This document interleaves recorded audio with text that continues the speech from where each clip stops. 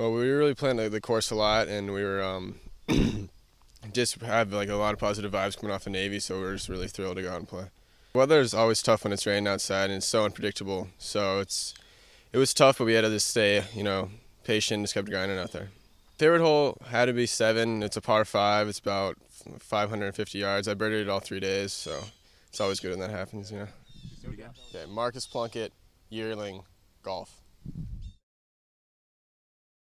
Well, it's the first time that we played that team, so that was pretty exciting. But the girls came out and we beat them in 5, so it was kind of close. But team did a great job, and I was really proud of us. It was absolutely amazing. Yeah, I'd say that it's the first time that our team has really clicked on all cylinders. We're a pretty good team. We have a lot of depth that we can set anyone in the front row, and when our passing was on and our hitting, it was just absolutely amazing. Yeah. Obviously, there's a lot of emotion going into the Navy game, but we have to focus on Friday first. And so we're going to focus on Lafayette and beating them, and then going into Saturday, beating the heck out of Navy. So.